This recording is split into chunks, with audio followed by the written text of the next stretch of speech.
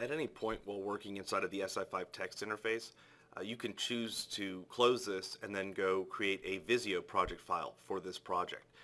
So that's what I'll do. I'll save this text project, I'll close it, and we're still back here. Notice on the selected project details tab for this project, you can see that there's a dollar value over here now since we've added products.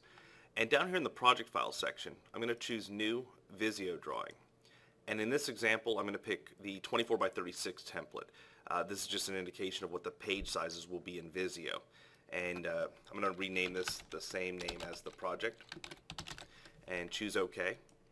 And you'll see that the Visio project file now lists down here. If you double click this, it's going to launch in the Visio interface. And this is the Visio interface. Over here on the left hand side, there's a Product Explorer, which is a list of your the products in your database. Down here is your bill of materials, what we call the project data matrix, and you can expand any one of these sub windows to see more of the list. And this functionality here is just like in the text interface. You have your Add Product button, you can add packages here to your bill of materials, and then the whole goal here would be to drag over the products that you like to the various page types in Visio. And we have different page types down here. There's a cover sheet, which isn't really intended for any of our shapes. You could put project information on this, insert a picture of the client's house if you want to, or the building that you're working on. It's just that, a cover sheet. Then we have a line diagram, elevation page, plan view, and schematic view page. Those are the 4 page types that we have in SI5. We've created specific shapes in our shapes library that you can, again, drag from over here, and it'll drop an appropriate shape based on the page type. There's also a background title page here, which contains this frame that you see around this. All the other pages are linked to that background title page. What we've also added in this interface is a D-Tools menu right here along with all of your stock Visio menus.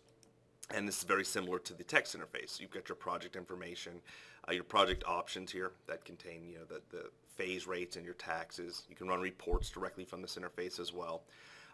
There is, however, another interface over here that you can choose to show if you'd like.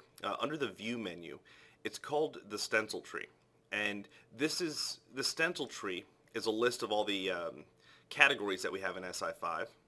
And each of those categories have specific shapes built for them. I'll expand this for you now. And you can see here a list of categories. And in this one, the amplifiers, you can expand the list and you'll see a list of the names of the shapes that are in here. You can also right click and display this to see icon representations down here in this shapes window that opens for the shapes. Now, you can drag and drop from here over to page types, but in the beginning you may not want to do that. You can let the software put the default shape on there, and then over time you'll decide whether you like the default shape and you may want to change it at another time. But primarily you would want to add your products here to the project data matrix and then drag from here over to the different page types.